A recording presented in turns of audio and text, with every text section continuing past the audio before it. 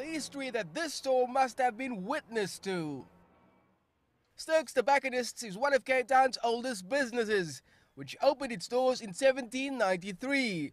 Since then, it's been in the hands of just 4 families and survived through the ages. Now in the hands of its 4th generation owner, the store continues to sell unique tobacco products like imported cigars and handcrafted pipes, many of which have kept its doors open. We're a very niche business.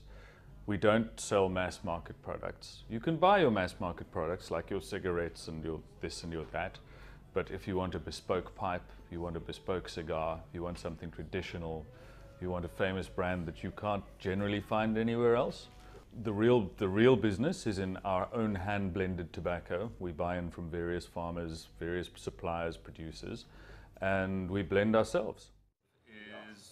223 years of record books and entries have been meticulously kept, and famous names have been penned. Even Winston Churchill was a client during the Boer War. The store has persevered through major historical events, and even a complete ban locally on cigarette advertising.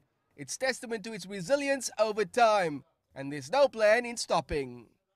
The store has survived the annexation of the Cape by the British from the Dutch, 2 Boer Wars, 2 World Wars, apartheid, the end of apartheid, political regime changes, and we're still going strong and plan to continue to do so.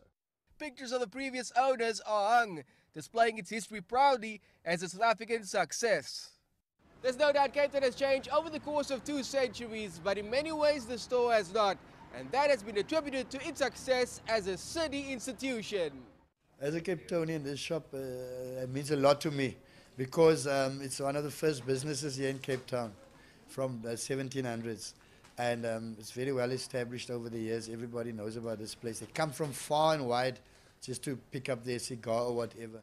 For now, though, its regular customers still come by daily. Some to shop, others to reminisce, although united in their undying support for their old favourite tobacconist. That was Andrew, CCTV, Cape Town.